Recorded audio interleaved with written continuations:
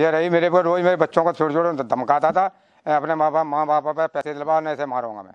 और गुंडा बंदा बच्चा था और लाकर मेरी लड़की को धमकाता था। और लड़की रोज के हमसे 2 बार कहा, मैंने फैसला भी करा वहाँ, तो लोगों को उन्होंने कहा लड़की ले जाओ, तुझे मारूंगा तेरे बच्चों को मारूंगा।